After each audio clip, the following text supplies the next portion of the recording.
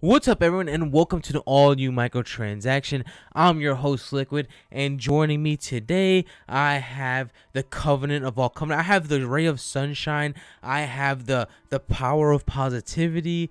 I have Chris. Chris, how are you today? Dude, I'm doing fantastic. I feel a bewitching energy in the air, excited for things to come. Okay. Because we're talking about Harry Potter. We are talking about, dude, what? Ooh. Like, what a weird sentence to say. We're talking about Harry Potter. Dude, if you would have told me we're talking about Harry Potter and in any day, I would have been like, no, you're crazy. If we're talking about Harry Potter, the movies, real quick, I'm going to get into this. I've watched the very first movie and the very last movie, right? I forget the names. I never watched any of them in between, any of them.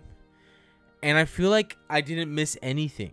I feel like it closed up. You miss so much. Yeah, that's what they tell me, but I'm just like, hey, you know what? I feel like I'm like, everyone that started, I'm like, oh, that's so and so, that's so and so. Like, oh, it all wrapped up nicely.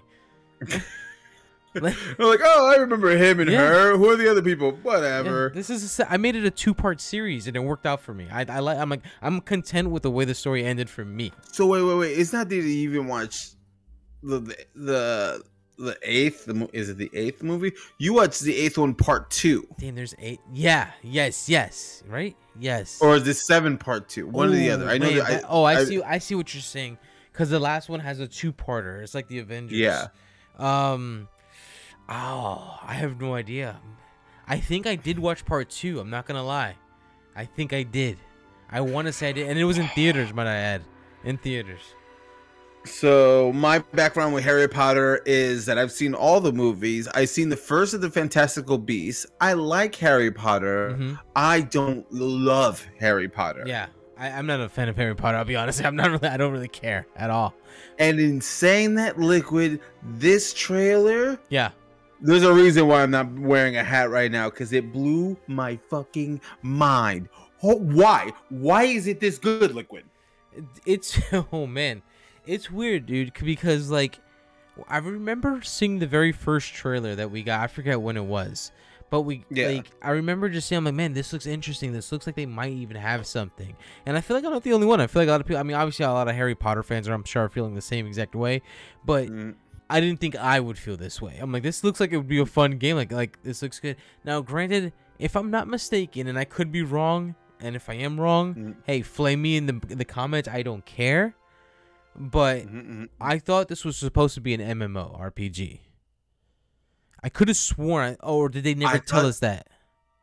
I don't know. I think you might be right, but I think that's like early reports on the game. Okay. And yeah, because it looks like I could see why if people did report on it early, like a leak, how they could mix it up because of the character customization they have going on, right? And like what house you're in, right? Which I thought was really cool. I'm like, I really enjoy like the wink and the nod to the audience that's happening. Like, hey, this is your I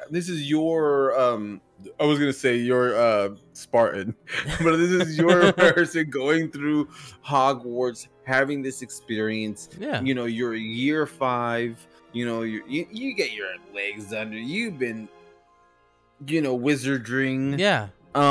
And I don't know, dude. I was very impressed by the visuals. In this trailer.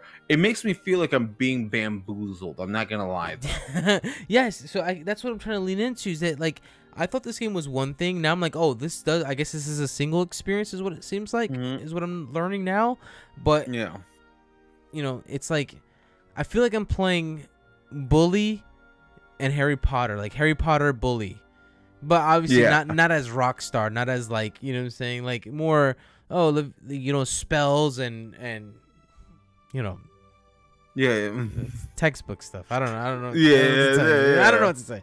I'm sorry. Look, I've been but yeah, like, but overall, yes, like visually it looks good. It looks kind of fun. Like, it looks like a fun world to get lost in.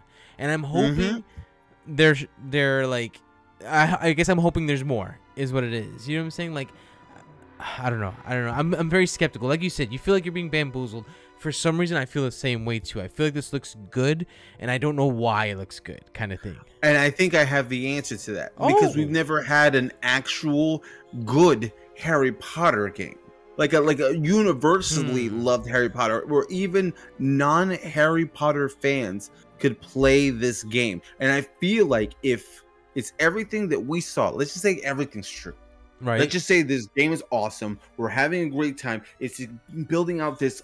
It's further growing this world. It's already built out. Right. And then we're experiencing it on a gamer level.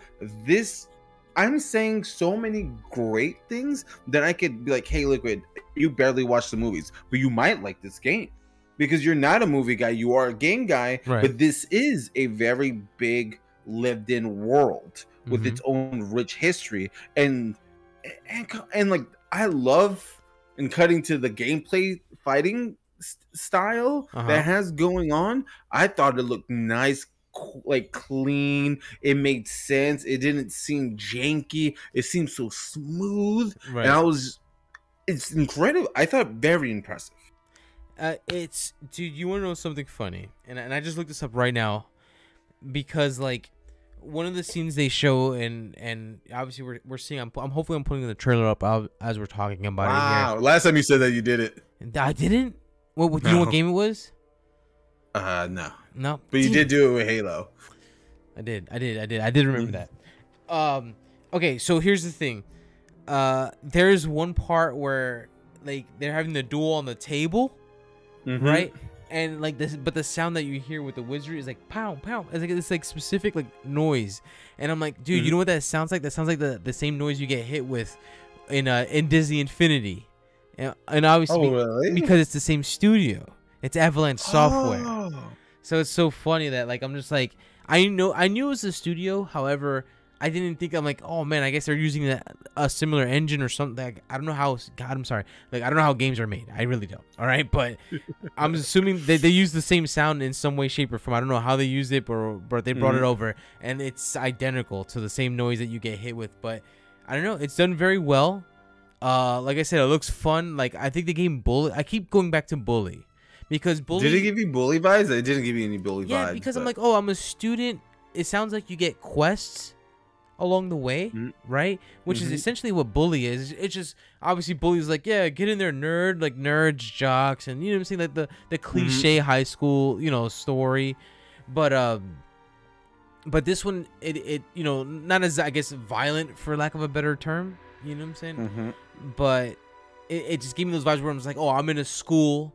and I'm getting quests, and you know what I'm saying. It's an open world, and I feel like Bully's almost identical to that. It's just I'm Wizards now. I'm doing Wizards of Waverly Place stuff right now. You know what I'm saying? So, Liquid, as a non-Harry Potter fan, which I think is fair to say. Yeah. I'm not. I'm not like I won't be like see the little thunderbolt in someone's forehead with the glasses, and I'm like, oh, that's Harry Potter. Like I'm just like I'm not gonna go crazy for it. Does this game do anything for you? It does. That's the thing. Like it's like is it enough for you to put your money where your mouth is? So like, you mean to purchase the game? To purchase full price and yes. Like I feel like oh man. So like right now, like you said, we started off in the beginning. I feel like for some reason I'm being bamboozled somehow. I guess my whole thing is I would wait to see what people are saying. I'd probably wait to see some gameplay. I'm not gonna pre-order this if that's what you're asking. You know what I'm saying? I will not pre-order it. However, I will consider purchasing it. It looks good enough where it has my interest, and I'm wrapping up some games now. You know, like Horizon and stuff like that. I'm like, okay. I mean, I know this game's not coming out. When's it coming out? It's that's like are they late this year or something like that? I don't know. Whatever. Regardless. I'm interested in it. It has my attention. Now, depending on what I hear when it comes out, we'll see if it changes. Yeah, I think it's a very much stand and wait situation that we need to get into because it does look too good to be true. You see, when you say you get Bully, I get Cyberpunk in the scary way, where you're like, man, this looks really good.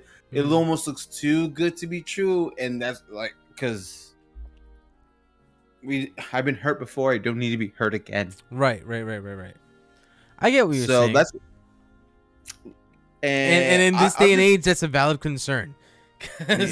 Yeah. Which is fine, and the game's already been delayed like a year, right? And and it was a game delayed because it needed extra time, or very quickly we'll get into the drama with the writer saying some very transphobic stuff. Oh, yeah, she's been wilding out, and people are like, "Yo, man, I want to play this Harry Potter game." This is right.